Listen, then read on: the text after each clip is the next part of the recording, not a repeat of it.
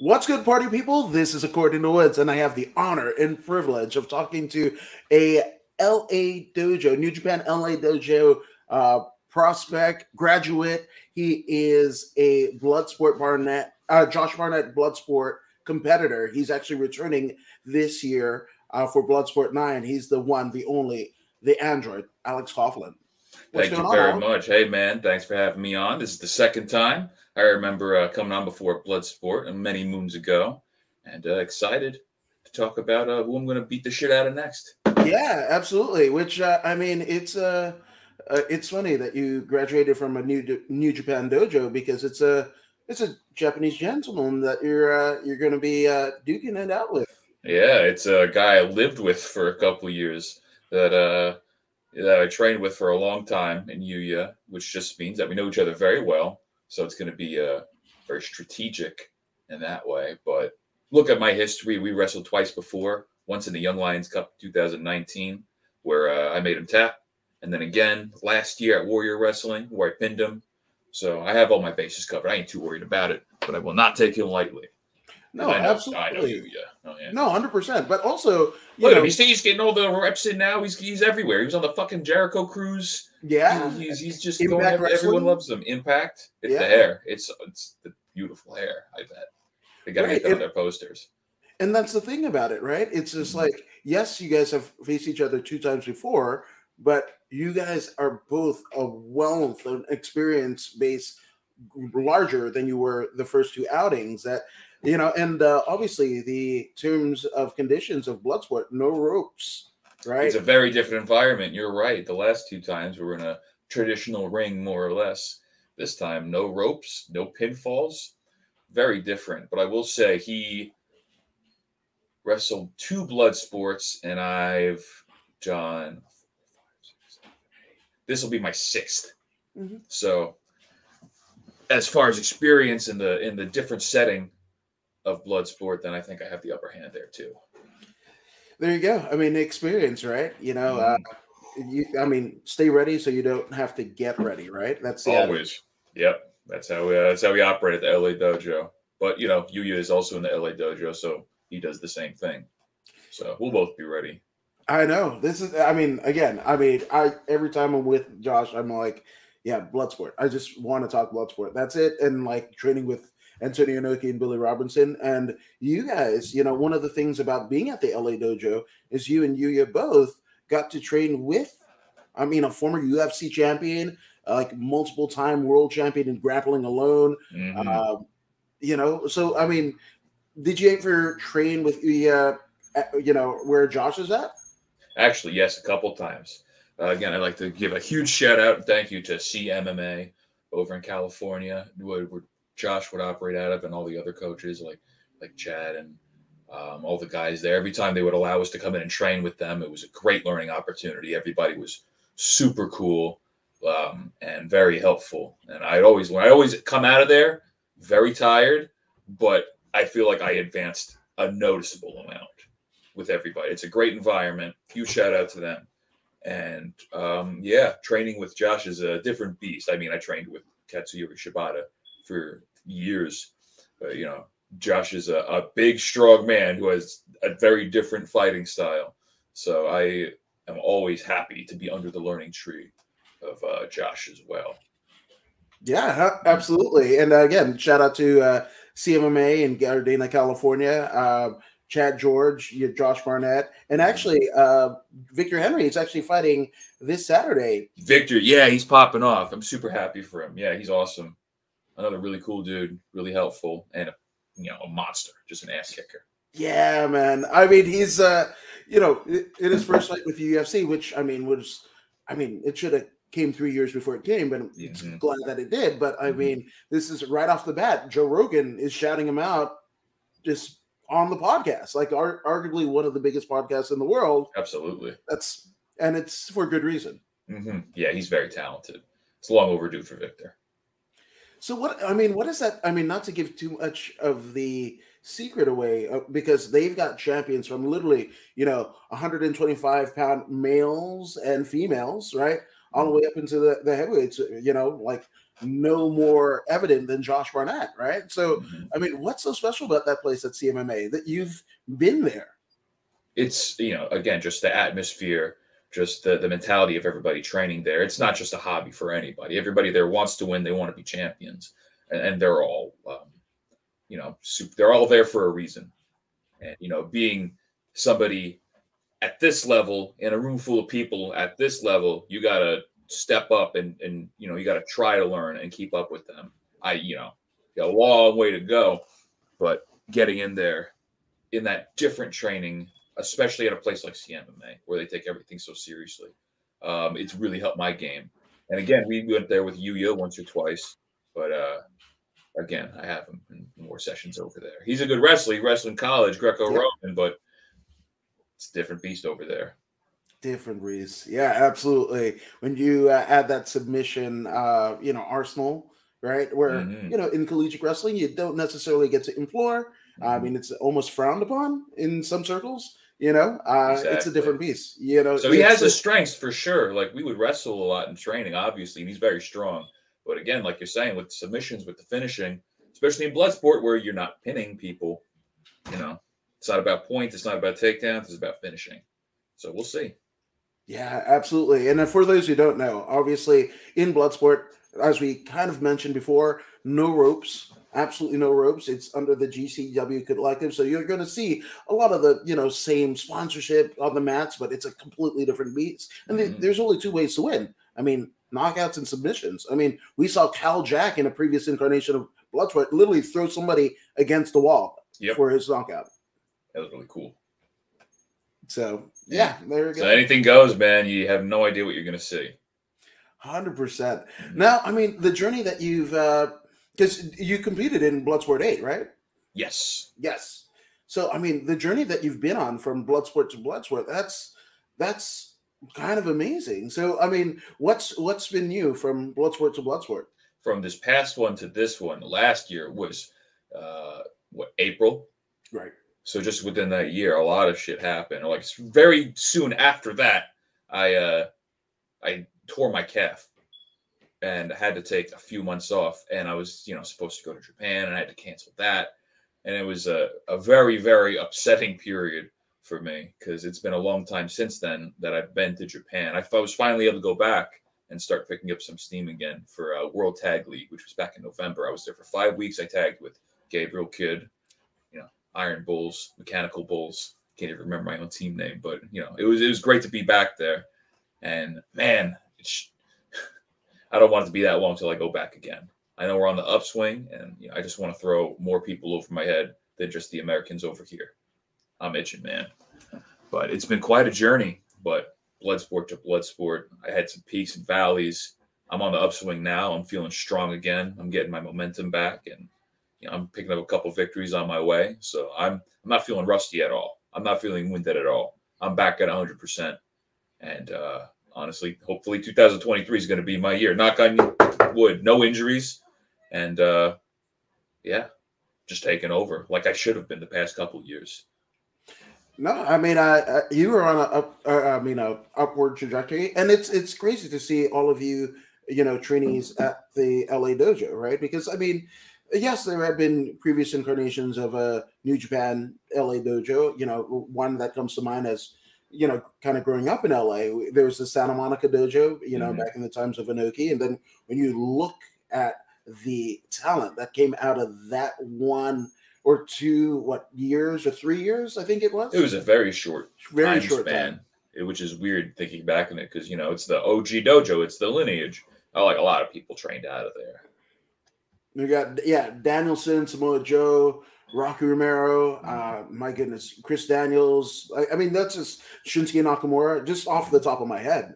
And again, who's who of all the places that Herb Dean. Herb Dean, yeah, Yeah. absolutely. A lot of people forget that, and they Yeah, a know. lot of people were there. Yeah, I remember every time I see somebody like Ricky Reyes too. He's around for a Hmm. lot of the strong tapings. You'd be like, "Yeah, Boss Rutan came in one day," and I get to hear about Boss Rutan training, and then Ken Shamrock comes in another day, and that's always cool. It's amazing to hear like what happened in that dojo and how different it is from the modern dojo from what we did, but in some ways similar. It's just crazy. It's like alternate universe LA dojo. except we're not making money yet. So we'll get there. It's all Yeah. the Brian stage later. But let's fast forward a few years. We'll get there. Yeah, absolutely. So it's, I mean, it's just crazy. Now, you did mention the World Tag League, and I don't want to, gloss over that. But my goodness, like, as a fan, you've got, I mean, we're talking about like Hanson Brody, like, I mean, some of the biggest stars, I mean, both Gaijin and foreign homegrown Japanese talent, like, I mean, Hall of Famers that have basically went for that World Tag League tournament. Yeah. Does that come into play? It was very cool. I was very excited to learn that I was going to be a part of it because, again, to me, it's the most prestigious tag tournament in professional wrestling. Like you said, it reads like a who's ever competed, and just being able to be there and rub horns consistently with not just one but two of some of the greatest wrestlers going today every night, and just get better and improve and show people what I've been working on. I haven't just been sitting on my ass the past 2.5 years since I haven't been in Japan, but finally get a chance to show with all those people just what we can do and just what the training at the LA Dojo has done and what we're capable of. And that alone was fantastic. I mean, we didn't win, unfortunately. Everybody goes in there, but with the intention to win, or else why would we be here in the first place? Right. But overall, it was a great experience. If we didn't lose, we learned.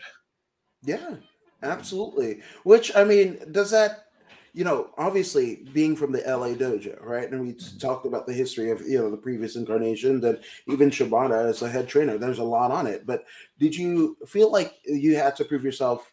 Because LA dojo, American, working the shows here, representing New Japan is different than representing the LA dojo in Japan. Mm-hmm. What's that like? It's a strange dynamic because there's always been this disconnect between New Japan Strong and New Japan proper in Japan. And for a long time, I always felt like it was two separate companies. Like there's barely any connection. I wasn't over there. It felt so separated.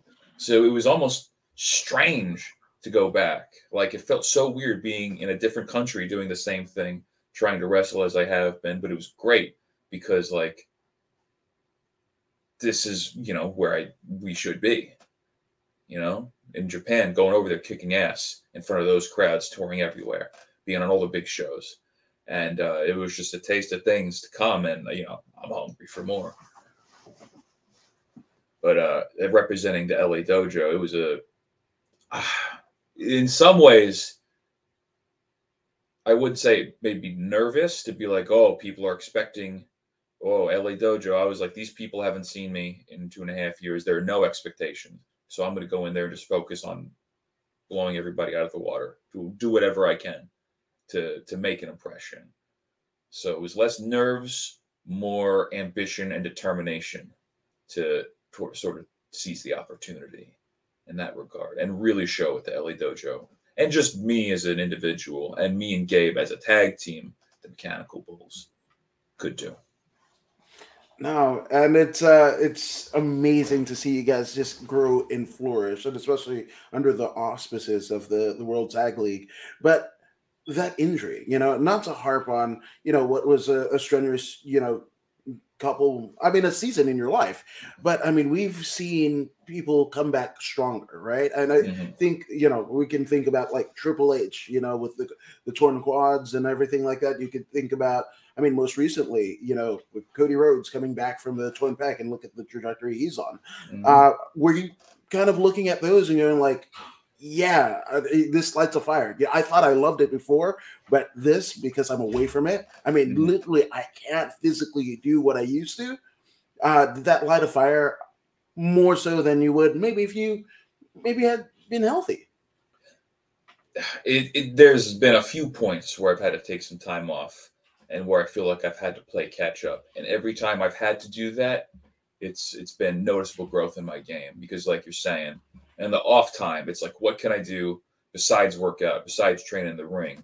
It's fucking get creative and really focus on the smaller things that I wouldn't normally have the thought or the energy to think of before, and really get into the nitty gritty. So it forced me to be creative, forced me to work on things that I normally wouldn't look at. And in some ways, life gives you lemons, you make lemonade. So you focus on other things. like your promo game or this and that, or what you want to do psychology or whatever. You're just always thinking, always trying to grow. It's on my mind 24/7, especially, you know, when I have all the downtime that an injury provides me. But yeah, every time I get injured, I come back stronger, you know, like the sayings. And stronger you did, and you came back with a new moniker, the Android, right? Which that it's cool to me as an Android user myself, and that's probably not why you went with the Android, but in my mind, you did that to piss Apple off. I hope you're not. Here's my iPhone. Oh, I ain't living the gimmick, man.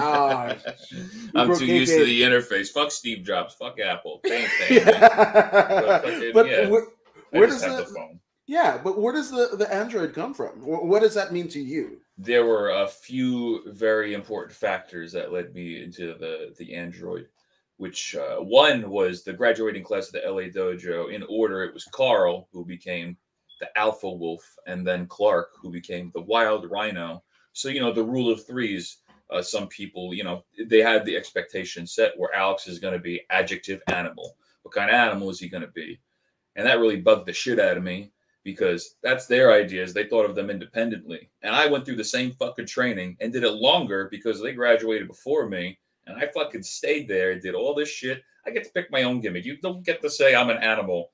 And you make your own fucking gimmick. You train with Shibata for 4 years and drive him around. Then you could be whatever animal you want. It's my idea, my gimmick. But it's just similar to where, you know, the injuries. I've had to take time off before. And every time I come back, I get stronger. I am not, you know, it's just a very close, you know, it was a passion project of mine. You know, I thought about it while I was injured. I had which I can't even remember what I was hurt that time.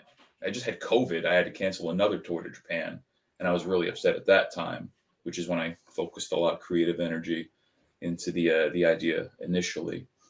But you know, I was programmed in the LA dojo. I'm stronger than I look, and I look pretty strong to begin with. And you know, you try to beat me down, I come back like the Terminator. You're gonna have to crush me to kill me. I'm not a man. I'm an android. You look at me, I look like a man, but what am I really made of? I'm much more. Ah, man, I love it. Which funny that you say that, because I've just been messing around with ChatGPT. You know it. You know of it, right? Mm-hmm. Yeah. So I did the I threw like, give me 10 generic NXT nicknames. Right. Yeah, right. I got the idea from Steve Kaufman, who runs like the Ric Flair show and Click List and stuff like that. And one of them actually came pretty close to old Carl's actual name. Really? NXT. Yeah. Nice. Yeah. Eddie So Thorpe. so it's That's not funny. It's not off. It's not Yeah. off. So I think you might have got the start of a wave, right? With all the chat bots and everything, and you're the Android, and I don't know. There's just some cohesion that I see there. It's even beyond serendipity, man. It's all Yeah. synchronicity. Whatever big S word it's supposed to be. One of those two. Yeah, one's a police police song. album, one's a Yeah, exactly. yeah, movie. So with John synchronicity or Cusack. synchronicity 2. What word am I thinking of? Yeah, Yeah. I mean, either fits. I feel like both They of them both fit. do. But I mean, speaking of Carl, man, like NXT. I mean, did you guys kind of foresee that? Like, obviously, you guys, once you graduate the dojo, you go your ways. You know, I don't know if it's expected, but at least the optics of us on the outside looking in, you know, you stick with New Japan and do that. We see Jay White, Dave Finlay, as you know, two like most recent examples of it, and especially being Gaijin talent. Was that kind of like not the parkours? Like you said, a lot of people who basically go through the trouble of going through the system at the point of, you know, spending all the time to graduate from the dojo, they typically stick with it. But you know, Carl had his reasons, of course, and you know, we're still very close. We'll talk all the time, but he's just over in Florida doing his thing now. And you know, it's not, but you know, you got to do what makes you happy, and as long as he's happy, I support whatever he does 100%. wherever he goes, whatever he does, wrestling or not. But yeah, it's funny you mentioned that before. The thing with Eddie Thorpe, he got the name because Eddie, that's his middle name, Carl Edward Fredericks, and Thorpe is I'd say his favorite athlete. I want to make sure I get the details right. It's from Jim Thorpe. Jim Thorpe, Olympic gold medalist, Native American icon, inspiration, hero. So that's where that one came from. I saw like people talking shit, but no, it's a good name. It's great, especially knowing the backstory behind it. Yeah, Jim Thorpe is like a legend. I mean, like he was winning races, right? Like a lot of people had, spent money. This is like turn of the century, right? And he was wearing like the bare necessities and just smoked them. Like he found shoes, and just ran in them. That's fucking sick. Yeah. So Eddie Thorpe, I mean, I like it. I'm more in love with it than I thought I would be, knowing that. Just saying, yeah.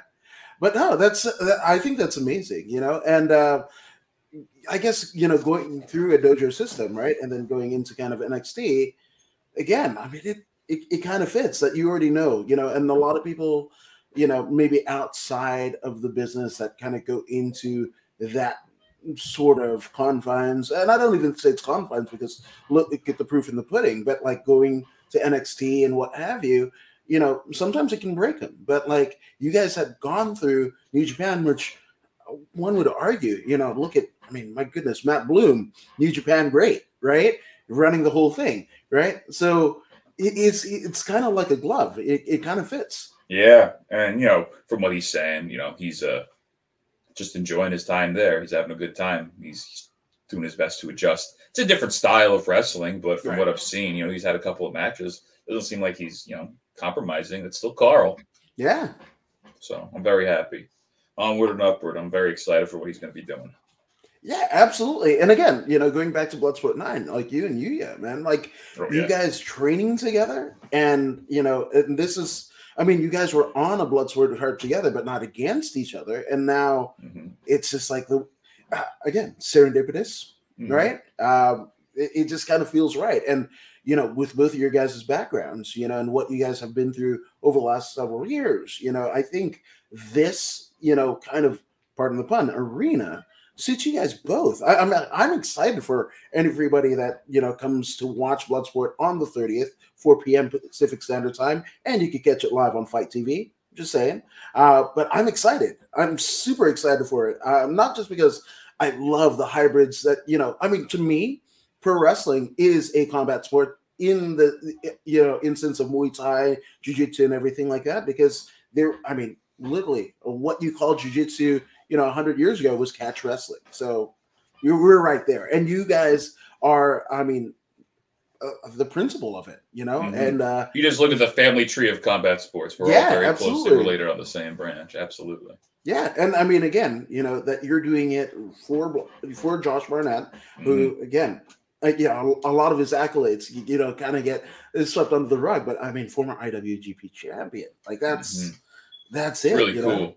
Also, I was his first match back in New Japan on the Cerulean mat in like 17 years. He came back to WrestleMania, and that was one of my favorite matches. Which I was lucky enough to be there at Riverside Auditorium. Right? It was in Riverside. And geez, first off, that arena, like that theater is just so historic. Downtown Riverside, I don't think it gets, a lot of credit for, all the architecture that is, but to have that, right? Josh's first match back in 17 years, somebody that who's had a hand in training you, all right? Absolutely. And you're basically going toe to toe with him. What was that like? I went in there again. You'd think I would have been nervous, but I was like, nah, this is the test. This is just everything I know. Let's see how good I am. Let's see how much I practiced. I emptied my mind and then just let instincts take over. And, I didn't win, but I went, 12, 13 minutes. But, former IWGP heavyweight champion, former UFC heavyweight champion. Metal Morris grappling champion. My goodness. Yeah. Star of several metal music videos, including but not limited to Amon Amarth. Yeah. Yeah. For Well, others I in mean, there, I don't remember what they are, but there were a lot of them. yeah. No disrespect to you, but I was kind of shitting bricks for you, and man, you fucking came through. I mean, that's literally a firefight, and you came through. I mean, maybe eager bros, but there. I mean, broken bones could have happened, knockouts and concussions could happen. You He's came out fucked dudes pretty much. up. I'm Yes. lucky I did not get as fucked up as those dudes. Hmm. So I must have been doing something right in my training to have survived that long with him. Hmm. Yeah. So I mean, a lot of people, obviously, when you're looking at the previous incarnations of Bloodsport, right? Most people don't have going into six runs, right? And so, what do you think that you're doing right by basically getting the praise of the War Master? The thing is, I don't know. I just keep doing what I'm doing, and I don't want to change it at all because it seems to be working. So just what I have been doing naturally, I don't want to touch it.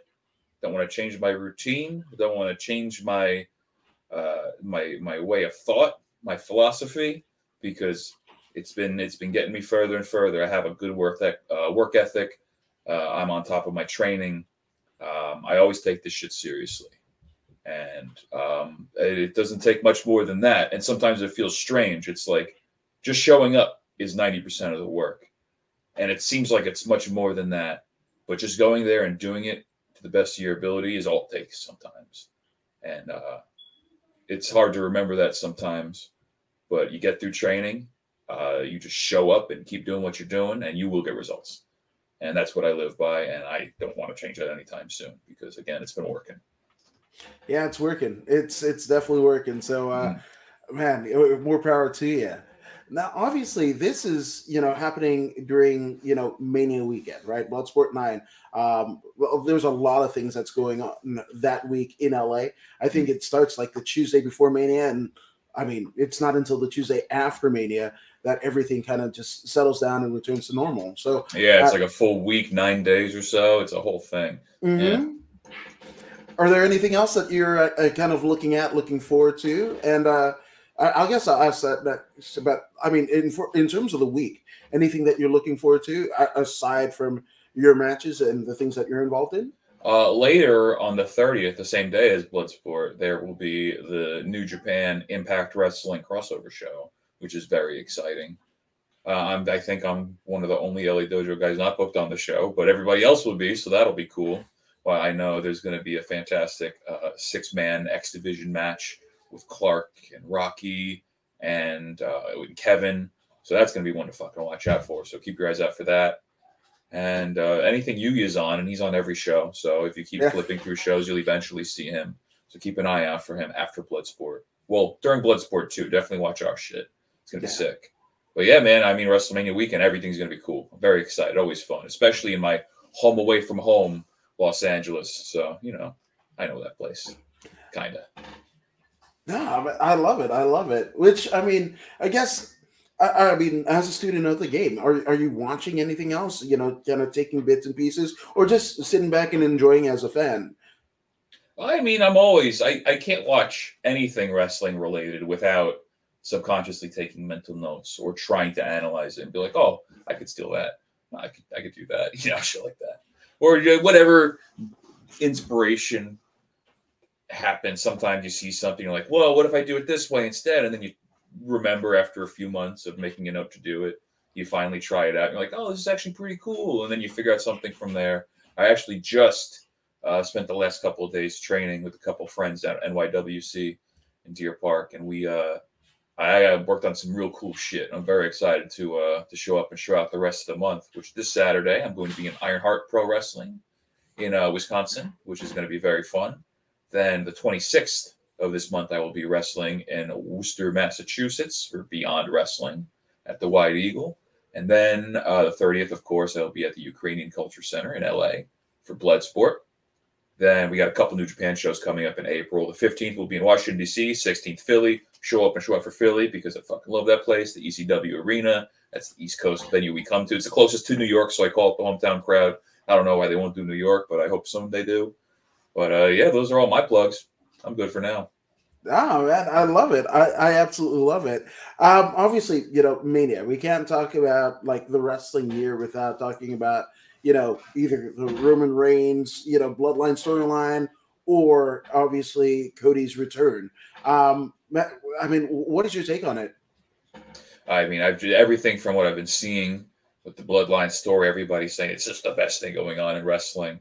And, you have some of the best wrestlers going today involved in it. So whatever they do is going to be gold. Roman Reigns, amazing. Sami Zayn, amazing. The Usos, amazing. Oh, whatever, whoever else is involved in that storyline. I'm not one of those, not to be one of those guys, but I don't really keep up with the WWE storylines too closely. Besides watching Carl stuff, Eddie.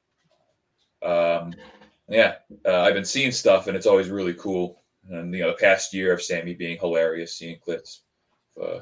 Yeah, so all that stuff is going to be very exciting. And as a fan, I would like to see more of it too. Yeah, absolutely. Now, I might know this gentleman named Eric Bischoff, creator of the NWO, former president of WCW. Oh yeah, that guy. Yeah. Yeah, that guy. He says that the Bloodline storyline is better than the NWO. I'm not saying like you agree or disagree, but I mean, what's your take on that? It's cool. Eric Bischoff himself, if he says that, that's a really cool stamp on what's going on today. And that's really awesome. But personally, I saw NWO like after the fact when it was already done. I wasn't a big WCW kid. I watched WWF growing up, but then Japanese stuff not too long after.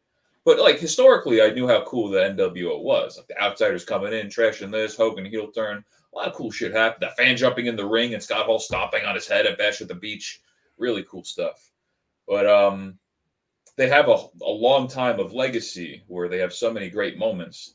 And if they can keep this bloodline thing going and pump it full of life and try like they did with the NWO, even for as many facets and variations there were there, then I feel like it could have as much historical significance.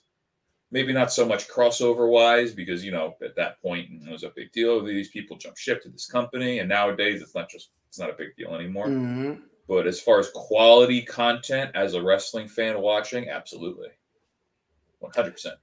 Yeah.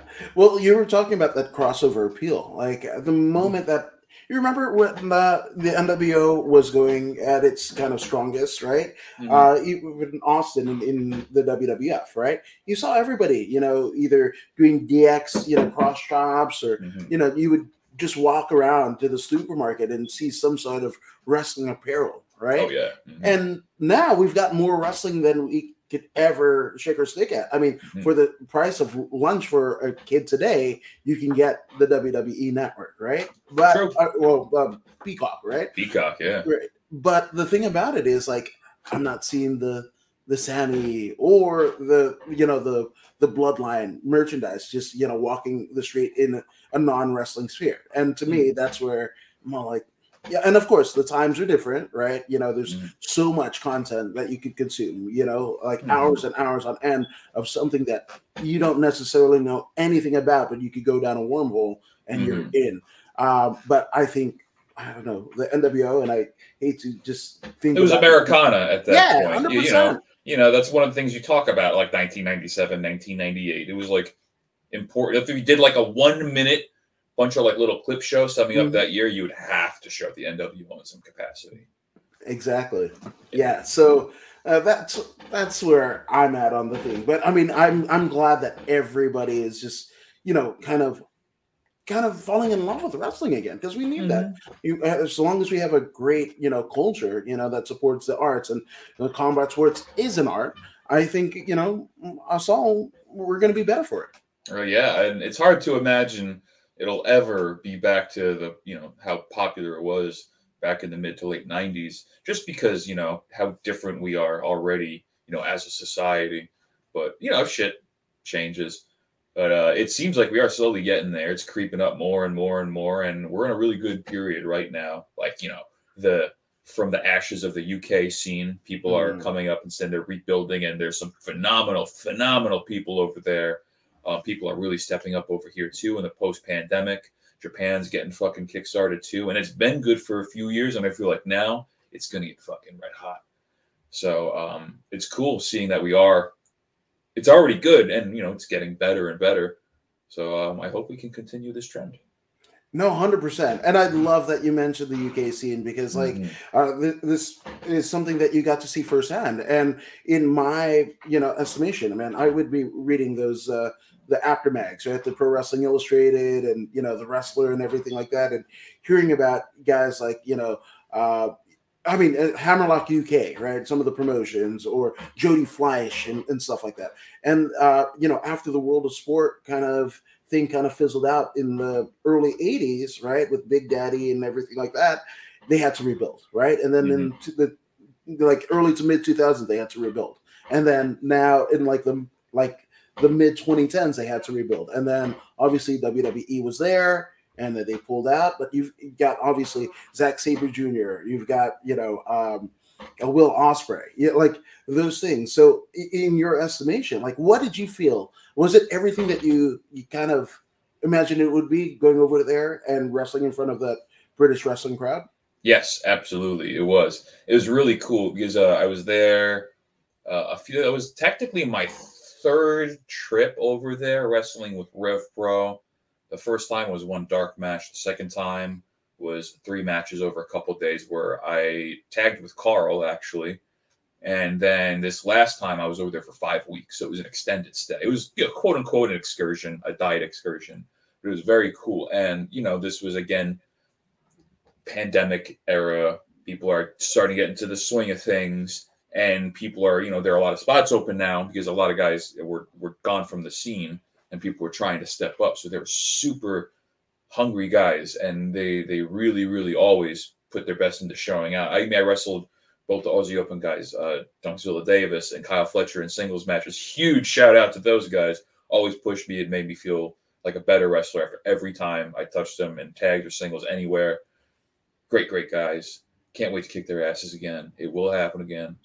Um, yeah, Luke Jacobs would love to wrestle him again. All these guys I would love to wrestle. I haven't got a chance to, but Dan Maloney, Connor Mills, all these guys there, and it's just a fantastic scene. And it's flourishing right now, and in a couple years, you're going to see a lot of very very established guys being at the point where they should be now, basically where they deserve to be now, I should say.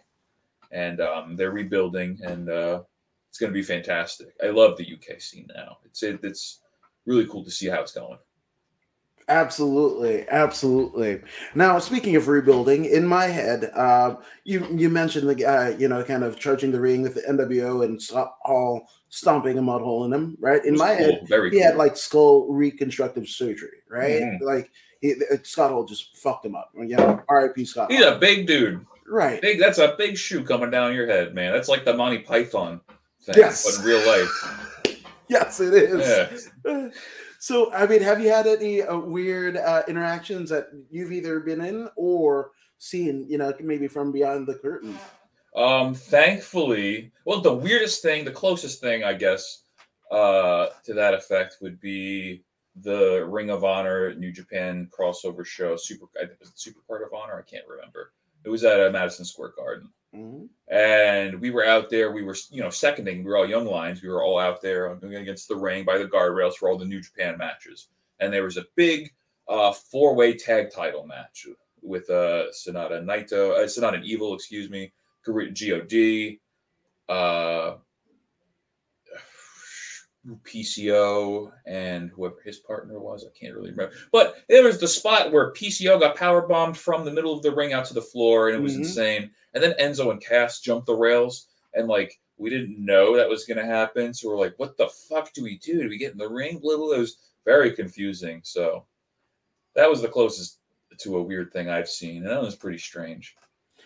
The fact that you're a New York guy, Enzo Cass, like It was Madison Square cool to Garden, be yeah, out I'm there. just Yeah, saying, like, honestly, it was pretty cool, pretty sick if that's gonna be afterwards. your one, that's Yeah, pretty fucking good. yeah. Hopefully, I want to run out of the garden again and do another big show and hopefully wrestle. It'd be sick. I'd love to wrestle the garden as a New York guy, just in general. But Yeah. that'd be a very cool feather in the cap. No, we're putting that into the atmosphere there. I Yeah. mean, we're doing it, and it all starts at Josh Barnett's Bloodsport 9. Your campaigns of the Garden, like really, I mean, that's going to be like that's what this year is called, the Campaign to the Garden. That's the whole tour leading up to 2024. That needs to be a shirt, good sir.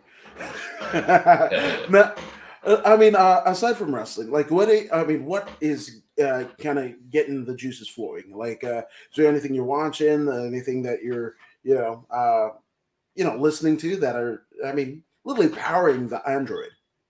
I guess everything I do in some way powers the Android. It's all fuel. Like this. I drink exorbitant amounts of coffee, too much coffee, which means I have to drink way too much water to make up for it. Right. Because coffee's a diuretic and you have to stay hydrated. That's important too. Yeah, there you go. Yeah, between working out, stretching, trying to keep my mobility up, making sure my calf is okay. Keeping pretty busy. I listen to, I'd say mostly metal. I play drums. I have an electronic drum kit here. One day I'll get the acoustic one back. But it's always fun to jam out to whatever I can do with the single pedal right now, which is not a lot of metal, but a little bit of Slayer, which is cool. But I've been playing drums for a long time, so that's always a good creative outlet and a good workout too.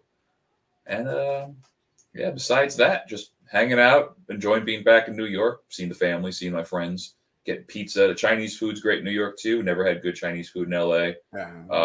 It's amazing that delis aren't a thing everywhere. I always thought that was a thing because if I want to get a bacon, egg, and cheese on a roll, that should be available to me 24/7. Crazy that it's not other parts of the country. Barely any diners. They're only like chain diners, like IHOP and Norm's and shit, which is better than nothing, but like no regular diners. Very strange. So I just like being back on the East Coast, however cold it might be. But every now and then I like looking at the snow. As long as I don't have to shovel it, I like the snow. And that's been the case so far, thankfully. Knock on wood on that too. Yeah. That mid to late March snowfall we always get on the East Coast. I'm not crazy about 50 degrees. That's what it says. That's sweater weather for you, huh? Yeah. Yeah, I mean, literally, that's it. But for me too, I'm still used to the LA climate. I did not acclimate to New York at all. I'm freezing constantly. It sucks. Eventually, I'll get used to it, but right now, I'm still in LA mode. My metabolism did not get the memo. What's the weather like now? Cold. All the trees have no leaves on them. They're dead because of the cold. There's a wind. It makes me not want to go outside. But soon, daylight savings is going to jump forward. So we lose the hour of sleep. But it'll be light out longer, which helps with that too. So it might help me want to go outside earlier in the day. But hopefully we get rid of daylight savings too. I hear that's going on. So that sucks. So let's get rid of it. Arizona doesn't do it. Yeah. Let's be like Arizona, which is the only time I'll ever say that sentence. Or Indiana. You're going to. Oh, Indiana. Yeah. South Bend, actually. South Bend, right by Notre Dame University. I get that confuses the fuck out of a lot of pilots. Oh, hell yes. Oh, hell yes, it does. But, I mean, pilots have another source of, powering up. But yeah. Computers help with that. Yeah. The fact that it's cold, do you do anything more? Do you spend more time stretching? Does it take, you're a vascular guy. Is there any other concessions that you have to make, in terms of your training regimen? Not in particular. I like the bare bones home gym setup, which is what I grew up doing. I've been working out since I was like 12 or 13. We always had weights in the garage that my dad had when he was growing up. He just never got rid of them. So I would always do shitty home late night garage workouts. So it's very fun for me to start getting a nice little shoulder workout in at 10 p.m. while watching Netflix just downstairs. I always like that. But I also have a gym membership where I get my real actual workouts in. I don't have a barbell or anything at the house yet, but I can do enough, which is enough excuse for me not to go outside and just get a workout in the garage. But that's more or less what I'm doing, just working out at my home and making the workouts take a lot longer because I can take a lot more breaks because I'm at my house. Hell yeah. Fuck yes. Mm-hmm. That's good. It's a good system. Yeah, absolutely. I think so. Yeah, it's I think it was like Mark Merrow, all right? Like a former Johnny B. Bad who had like a super slow workout where he just like the craziest rep that you could do, but you just fucking control it. And that's what he called like super just a different way of working the muscle. If it works, it works. I one time bought something off this. It might have been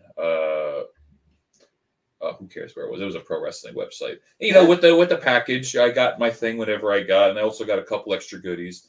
and for some reason I had a Johnny B. Bad trading card, vintage, WCW, whatever, extra stock, and it had a nightside table like right next to my bed, and there was like these IKEA wireframe drawers that I had, so they were see-through.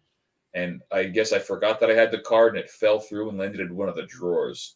And they're see-through drawers. So one day, I'm sleeping, there's a little bit of light, and I look down, and I see Johnny B. Bad's fucking face from that trading card looking up at me. And I freaked out for a second. I got rid of that thing immediately. Terrifying. The eyebrows done. And with the fucking, all the fucking sleek confetti gimmick. Mm-hmm. It was a thing. Yeah, it was very sweaty in that picture. I love Johnny B. Bad as a kid. Great, fantastic. Yeah, I like fucking Johnny great. B. Bad. But yeah, I could great see name where that too. I like Johnny B. Bad. Yeah, 100%. Isn't that? Yeah. I feel like that's a Dusty thing, right? Dusty Rhodes, like that feels like Johnny B. Bad, Johnny B. Good. That's what we do, baby. Like that just feels like Dusty. Even if it's not, I'm gonna just it's fun to think of it that way. Either way, for sure. Yeah, 100%. But yeah. Oh, did you have who are your guys growing up? Like the guys that made you want to maybe pursue this? Well, just like everybody else between the ages 20 and 40, Eddie Guerrero was always a huge favorite of mine. I love watching that guy. Talk about a guy that could do anything. Anything you asked him. He could do it at the fucking... It's like you use cheat codes to max out every stat in the Tony Hawk Pro Skater game. Yes. Skill points, so everything's 10. Somehow he did it. He was a 10 in everything. Mm-hmm. So he's a guy that I think everybody looks up to. Look how many fucking people do the three amigos and the kilo from the apron to the inside on the down guy. Yeah. And everybody loves that guy. Nick Foley was a huge favorite of mine growing up. And that was before I knew he was a fellow Long Islander. That was just the cherry on top afterwards. Love that guy. Talk about fighting spirit. He was the underdog. He was the guy that I always wanted to root for. And always big. I have his autograph. My friend's mom got it for me for my 9th birthday. And it was his second book. Foley is good. And it said, "Happy 9th birthday, Alex," which was a very nice message. And just Scotty Too Hotty was probably my third. And with 4 heads of the Mount Rushmore of me growing up, Scotty Too Hotty was definitely number 3. At least number 3. I got to meet him the first time I ever took a picture with somebody I shared a locker room with. It was with him. It was last year's WrestleMania season in Dallas, and they were running a bunch of shows out of this hotel. And our show was ending, his show was starting. I was like, "I'm sorry to bother you. I'm just a huge fan. Can I please take a picture?" That's the only Mark picture I ever took in the locker room. Not that there's anything wrong with taking pictures. I just never do it, and I should do it more, as everybody else should. Yeah. Preserve these memories. They're good times.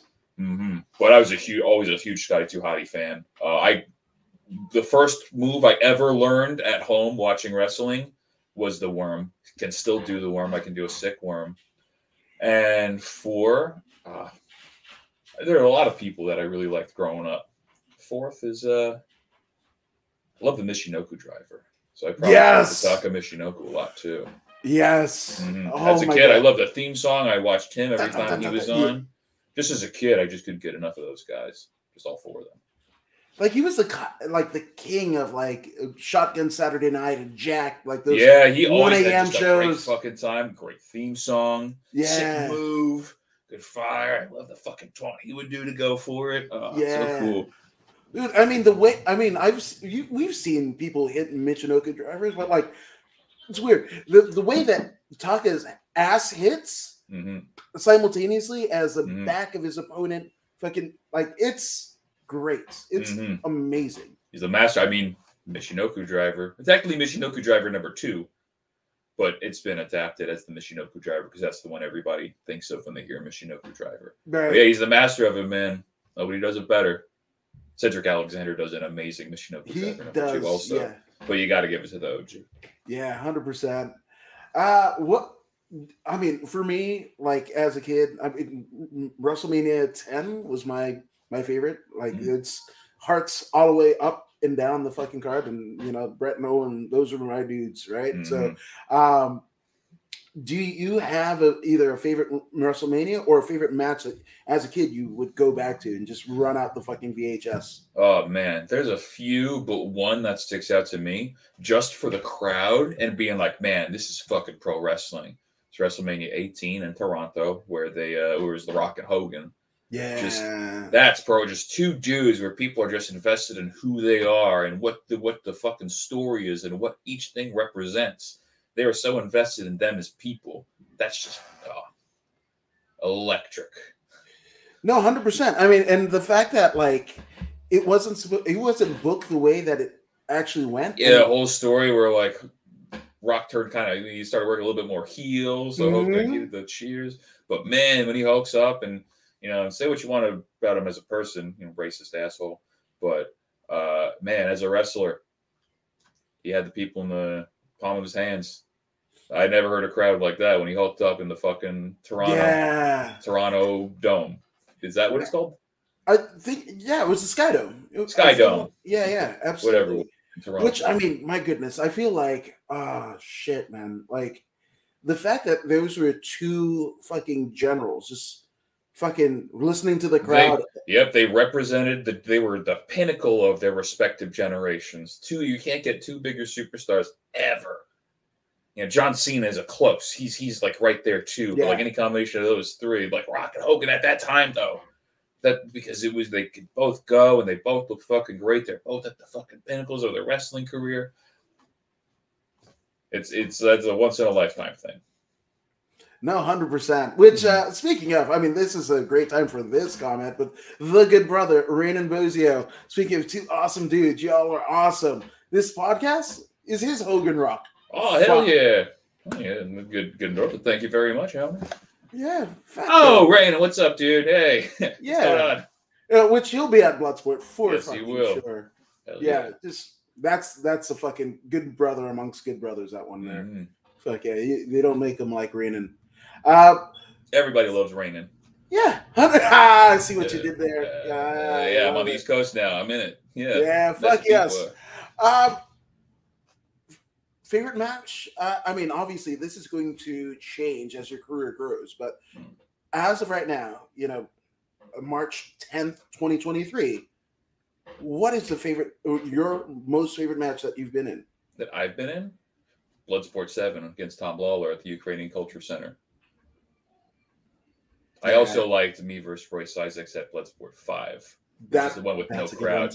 Both of them I really, really enjoyed. I mean, I liked all the Bloodsport matches. I've had a lot of great matches. Again, I really enjoyed the match that I had with Josh Barnett in Riverside. My last Young Lions match against Kratos. Anytime I wrestled someone from the LA Dojo, Clark, when we did the LA Dojo special, number 2. Right. Tons of, everybody's great. But as far as personally sticking out in my mind, Bloodsport 7 with Tom. Yeah, that's a fucking. I think that stands up. I think that fits. I would love for there to be like a Bloodsport compilation, like have just the highlights, just like 1 or 2 matches from every fucking show. That'd be cool, and I think that would be a good one to have from Bloodsport 7. Absolutely. But I'm proud of that match. That was a cool one. That was, and Raiden says, everybody loves Raiden coming to NBC this fall. Hell yeah. I'd watch 100%. It. Regularly scheduled programming. Yes, 100%. Not a mid-season replacement. Not at all. And Square Circle Podcast says, hi, I was today years old to know that Alex is from NYC. Actually, Long Island, technically. Close to New York City, but the place that's not as cool as the city when you think of Long Island. New York in general. But close. Close. Babylon Station's an hour train right into Penn Station, right in Manhattan. Yeah. So hour. I mean, that's literally like going 2.5 miles in LA. Honestly, good luck traffic for sure. So man, it's close to me. Lee, going into LA, I always heard about LA traffic's the worst, and it's like I grew up in Long Island. I've driven through Queens and Manhattan with a minivan. Like, how bad could LA be? LA traffic was the fucking worst. Nothing could prepare you. So bad. Wait until you get to that booking in Mumbai. I was complaining about LA traffic one day, and this guy just like, back in my country, like looking out the door, I'm going to be out in 5 minutes, and there's nobody on the road. And then fucking gets down from his office building, and there's like fucking 10,000 vehicles, jeepneys, fucking cars, bikes, people walking, and I was like, I don't feel so bad.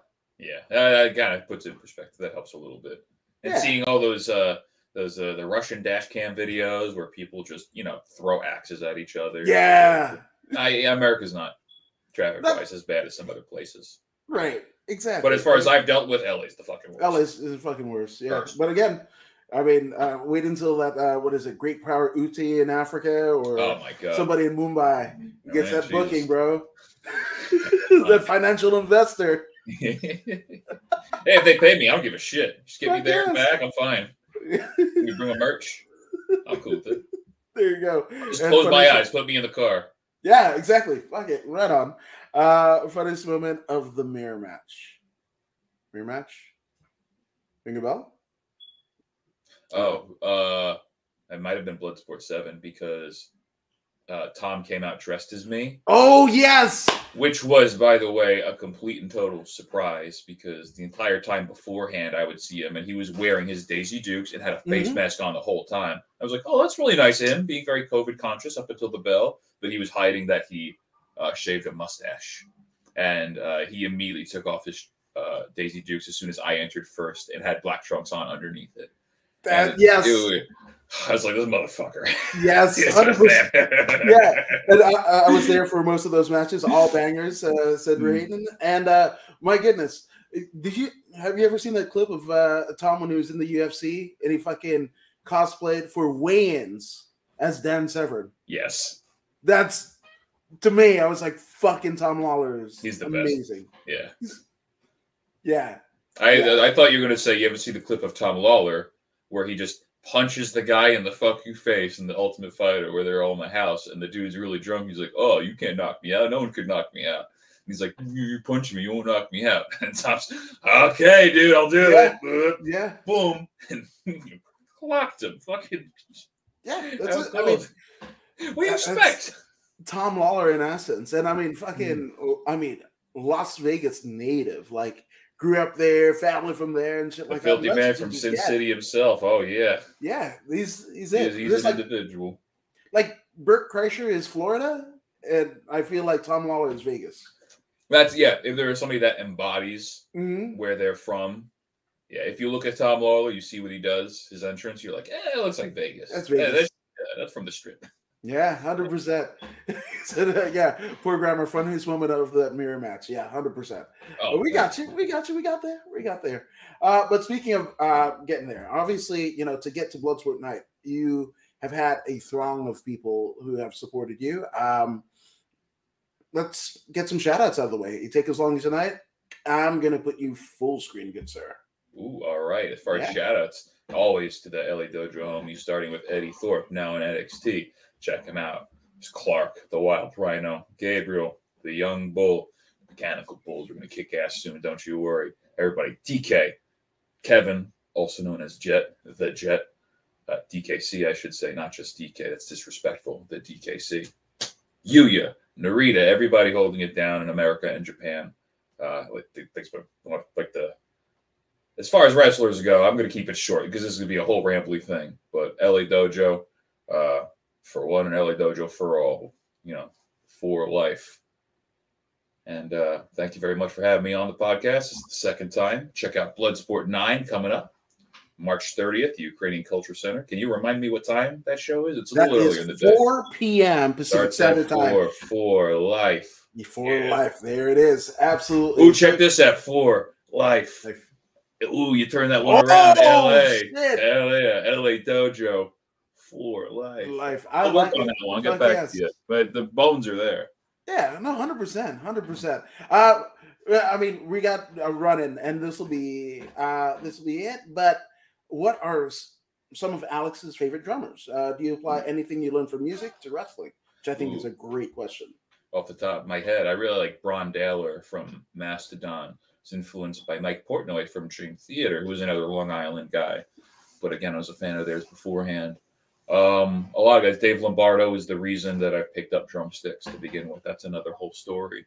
But a lot of the guys, mostly the thrash metal and the metal is what inspired me initially. But I play a little bit of everything. Whatever's fun and whatever I can just jam and groove to, I love.